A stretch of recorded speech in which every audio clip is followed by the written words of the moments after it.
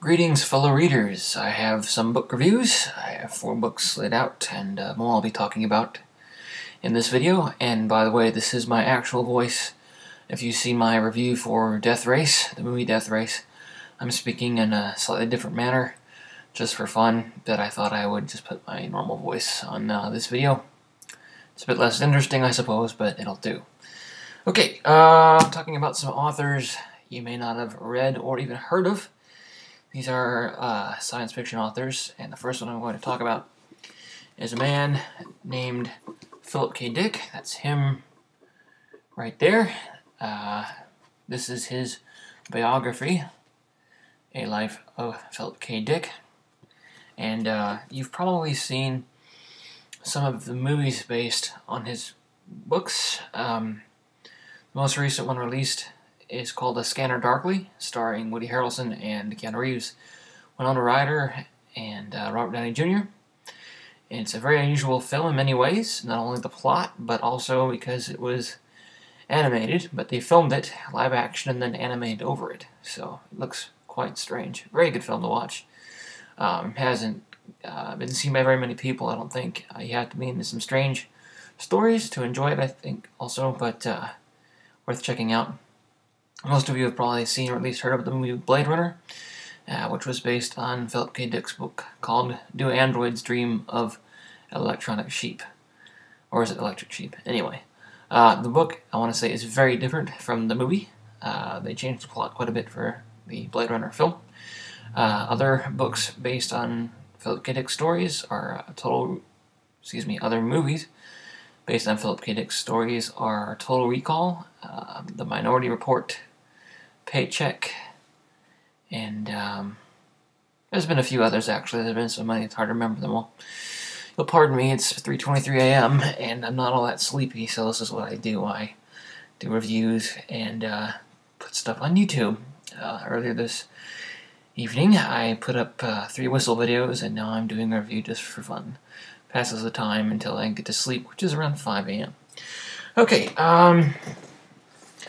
I think it's safe to say that Philip K. Dick was certifiably insane.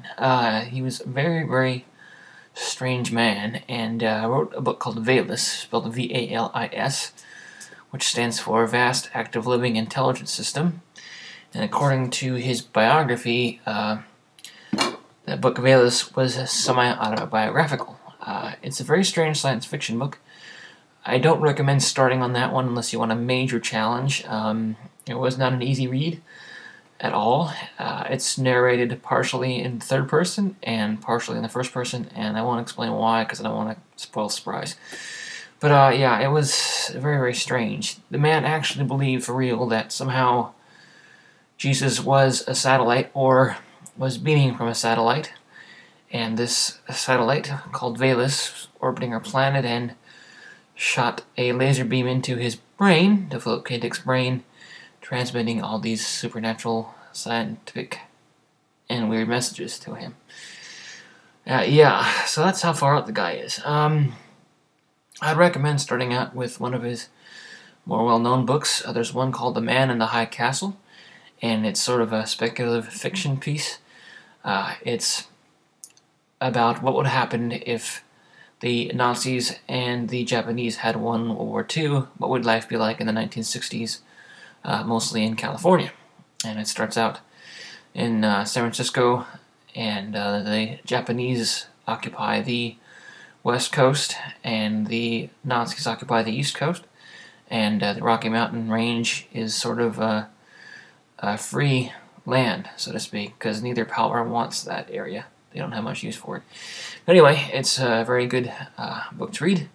Quite odd. Another book is called The Divine Invasion, and as long as you're not really, really religious, you might really like it. It's actually quite hard to explain. It's a science fiction story set way in the future, and basically Christ's sacrifice was not enough, so there had to be another one.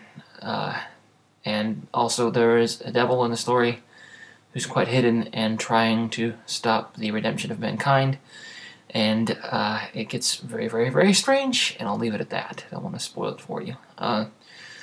Again, that one's called The Divine Invasion. That was one of my favorite Philip K. Dick books. Another one is called Flow My Tears, The Policeman Said. Let me repeat the title. It's Flow My Tears, The Policeman Said. And it's about life in a totalitarian society. A man who's very, very famous newscaster wakes up one morning and no one knows who he is. He has no papers. You need to carry papers in the society or else you don't get around. And so he has to go into the criminal underworld to just survive. And it involves hallucinogenic drug addiction and all kinds of crazy weirdness. So that one's also very good. The third one is about the worst cover I've ever seen on a book. Yes, that's correct. There's a big shoe on the cover.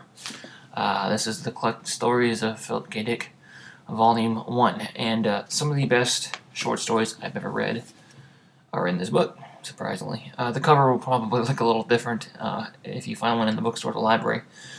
I'm guessing they changed the cover to something more interesting besides a flying shoe. But anyway, very, very good stuff. Moving on to another author. I think his books are out of print now, unfortunately. But he's brilliant. These paperbacks are very beat up for a reason. The author's name is Daniel Keyes Moran. You can see that good. This book is called Emerald Eyes, as you can see. And it's about genetic engineering. Super soldiers, well, that's the idea, actually. They end up as telepaths. And that's what Emerald Eyes is about. Telepaths are mistakenly created, and then the government that tries to create them tries to destroy them. And in this world that Daniel Keyes Moran has created, it's set just a ways into the future, and it's after the Third World War. And since the French sat out that war, they came in at the last minute after just about everybody else was wiped out and took over the world. So it's a one-world government, and it's run by the French, surprisingly. Anyway, there are 3 in the series, but I only like 2 of them. This second one is called The Long Run. Again, not the best cover, but who cares? This one is even better than Emerald Eyes. It's very, very, very good. And it's about a guy named Trent who goes on the long run, which is all the way around the Earth, and evading cyborg troopers and other agents of the United Nations, which is also run by the French.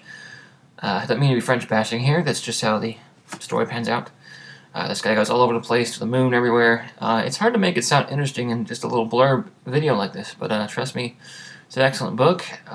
Hopefully you can find these books somewhere online, or at a used bookstore, maybe the library, I don't know. There is a third one in the series called The Last Dancer, I think it's called, but I didn't like that one, so I'm not going to recommend it. There's another book related to these others called Armageddon Blues by Daniel Keyes Moran, and that book is also excellent, and it's even more trippy and unusual than the others. It involves time travel and aliens and physics and immortals and all kinds of strange weirdness like that. So anyway, Armageddon Blues is also a fantastic read. So anyway, again, it's really hard to make these books sound exciting and original with only a few minutes to talk to you, but take my advice and check out these books by Philip K. Dick and Daniel Keyes Moran, and hopefully you will greatly enjoy them. Thanks for watching and listening, and again, I hope you enjoy these books. Good night for now. It's just about 3:30 a.m., and I think I'll shut down for the night and maybe try to get some sleep. Alright then.